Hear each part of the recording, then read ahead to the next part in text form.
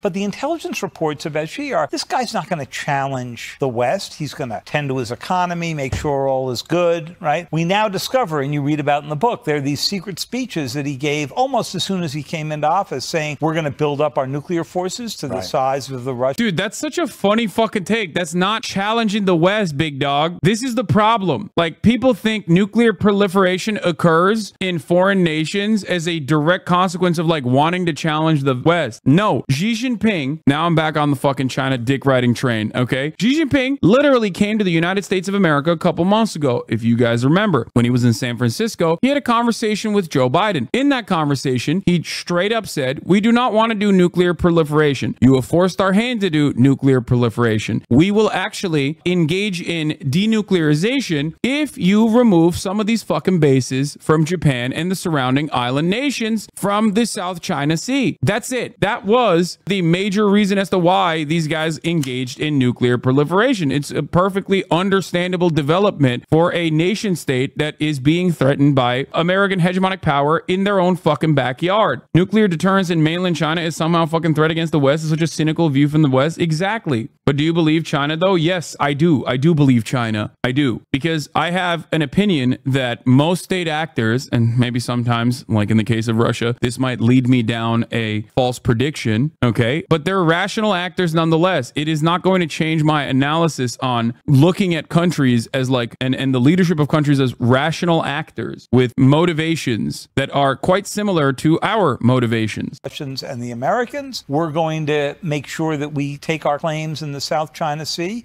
I was out on the in the Rose Garden of the White House when Xi came to visit and promised everybody he wasn't going to militarize these islands they're building in the South China Sea. Yeah, a year or two later, you now. look on satellite photographs, there are fighter jets showing up on the island. Kind of looks like militarization. That's just... Okay, the question is why? Also, once again, it's their fucking backyard, brother. It is their backyard. Why are our weapons directed at China? Given the history of the United States of America, why should any fucking global power not feel threatened when American missiles are aimed at them? We have demonstrated our interest in using everything, including nukes, on civilian territory. We are the only nation that has done so. Why the fuck would any other country not be afraid of that prospect? It is ridiculous. This is in the most like simplistic, like playground bully terms. This literally is like having a big old bully beat the shit out of people consistently and then come up to you and start like fake punching you. And then if you go and start fight training, the bully goes, why are you training? I'm not going to do anything to you. I'm just fake punching you. It's like, bitch, I saw you punch the shit out of every other nerd that looks like me.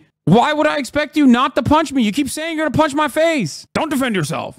Don't defend yourself. It literally is, yeah, how about you don't put your countries close to U.S. bases? Have you thought about that? That is unironically American foreign policy. That literally is American foreign policy. We have military bases all around the planet. Why are you existing so close to one of our military bases? And then people go, aren't we just defending our allies though? That is the American way of justifying this, right? And it's like every single one of these countries at a certain point has been like, hey man, maybe we shouldn't let America build military bases here.